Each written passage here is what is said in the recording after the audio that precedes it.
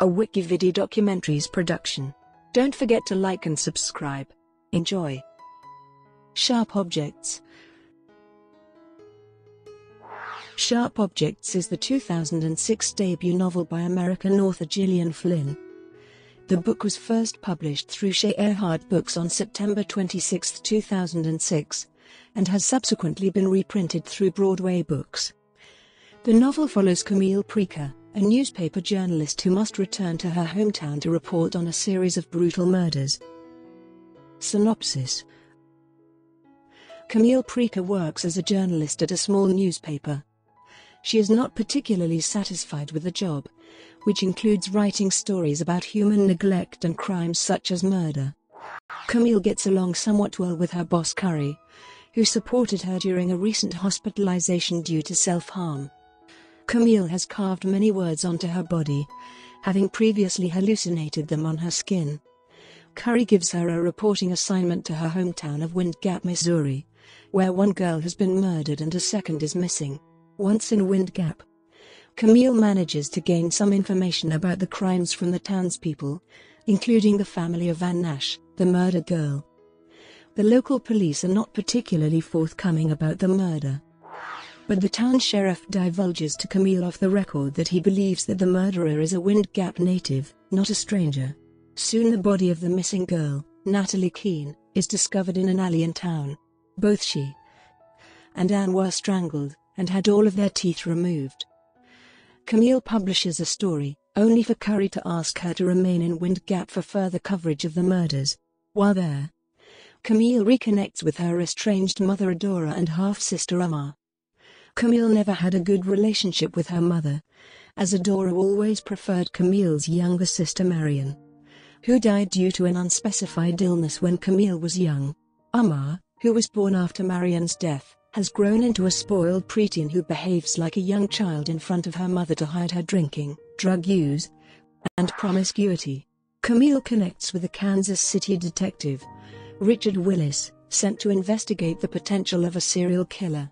As Camille continues to investigate, she begins a sexual relationship with Richard. During each encounter with him, Camille refuses to remove her clothes out of fear that he will reject her after he sees all of her scars. Camille and Amar begin to grow closer. After attending a party with her sister where the two of them get drunk and take drugs, Camille wakes to find Adora caring for her, giving her pills that make her sick. Camille is horrified to discover that Adora does this to Amar frequently, and realizes that Marion's illness was not hers, but Adora's, Munchausen syndrome by proxy. After some investigation, Camille finds a letter written by a nurse caring for Marion that shows that the nurse had these same suspicions. Camille also discovers that Richard believed Adora to be responsible for the murders of Anne and Natalie. She returns to her mother's home, where Adora poisons Camille and tries to care for Camille's wounds while bathing her. Camille passes out, but awakens to find Richard and the police arresting her mother. Richard is horrified to see the extent of her scars. This ends their relationship, despite his earlier claims of genuinely falling for her. Adora is charged with the murders of Marion and the two girls, and Amar is sent to Chicago to live with Camille. Amar initially seems to be healing from the abuse she suffered at Adora's hands, but soon after she begins attending a girls' school in Chicago. A classmate is discovered murdered, having had 6 of her teeth pulled. It is then revealed that while Adora did kill Marion, Amar is revealed to have murdered Anne Nash and Natalie Keene, and that she did it in part because she was jealous of the attention Adora was giving the girls.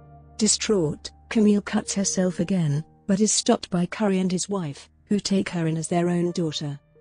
The story ends with Camille learning to be cared for as a child and a daughter for the first time. Production. As she was working as a reporter for Entertainment Weekly while she was writing Sharp Objects, Flynn wrote the book predominantly on nights and weekends, a few hours at a time. While writing Sharp Objects, Flynn found that it was initially difficult to maintain the book's moist, gothic tone, as she didn't want it to be bouncy. Reception. Critical reception has been mostly positive. Kirkus Reviews gave a favorable review for Sharp Objects, calling it piercingly effective and genuinely terrifying. The Star Herald also gave a positive review, praising the book's gradual revelations. Adaptations. In 2008, British director Andrea Arnold was reported to be directing an adaptation of the novel for French production company Pathé, but the project never materialized. In 2012, Flynn confirmed that film rights to Sharp Objects had been purchased by Blumhouse Productions and Alliance Films, with Flynn working as the film's screenwriter. On July 9, 2014, it was announced that Entertainment One would be adapting Sharp Objects into a television miniseries of the same name, with Flynn serving as executive producer alongside Jason Blum and Charles Layton. Marty Noxon wrote the pilot script and serves as showrunner. A straight-to-series order of 8 one-hour episodes was announced by HBO on April 1, 2016. Sharp Objects stars Amy Adams as Camille Preaker and is directed by Jean-Marc Vallée. The series began filming in various California locations and in Barnesville, Georgia in March 2017 and premiered on July 8, 2018. Brought to you by WikiVidi Documentaries. Would you like to know more?